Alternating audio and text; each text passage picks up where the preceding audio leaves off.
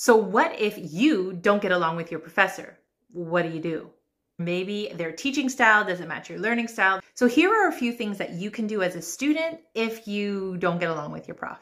Number one, really pinpoint exactly what it is that is causing that conflict. Maybe they're using teaching styles that don't align with your learning styles. Maybe they don't give you an opportunity to ask questions. Like, really be specific about what it is that is the issue. The second thing, identify if other people in your class, other peers, have the same issue. So if more than one of you are having an issue with this specific professor, then it's more than likely that you can come with some evidence and support to the professor themselves to address the issue.